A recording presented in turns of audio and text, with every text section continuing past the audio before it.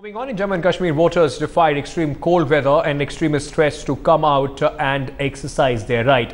The upward trend in comparison to the first three phases continued. Nearly half of the approximate 14 lakh electorates came down to vote in 4 districts of Anantnag, Srinagar, Shopian and Samba.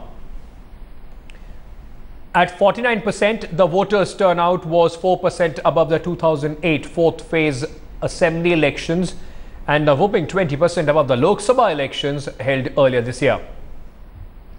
No untoward incident or any violence was recorded in any of the 1890 polling stations throughout the day.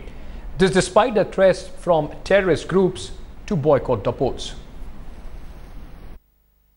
The overall assessment is that polls were totally peaceful throughout phase 4 without any untoward incident reported. It was an incident-free election.